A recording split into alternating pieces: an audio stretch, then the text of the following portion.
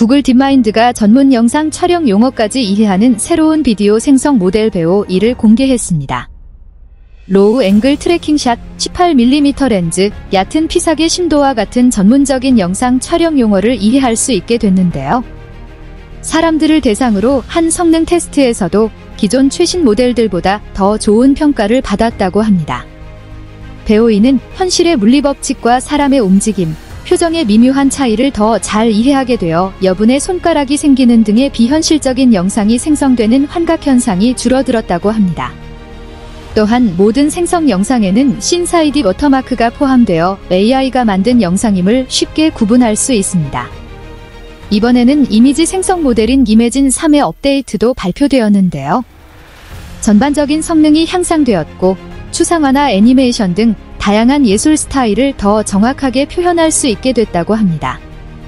이번 모델은 최대 4K 해상도로 2분 이상의 영상을 제작할 수 있으며 오픈AI의 소라'에 비해 해상도와 지속시간이 각각 4배, 6배 이상 높습니다.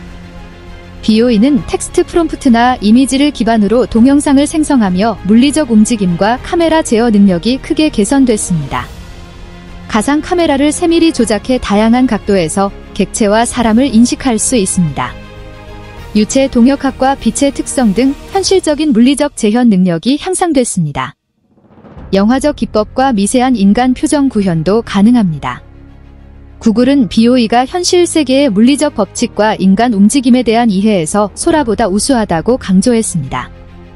자체 테스트 결과에서도 프롬프트 준수와 전체 선호도 측면에서 경쟁 모델들보다 높은 평가를 받았습니다.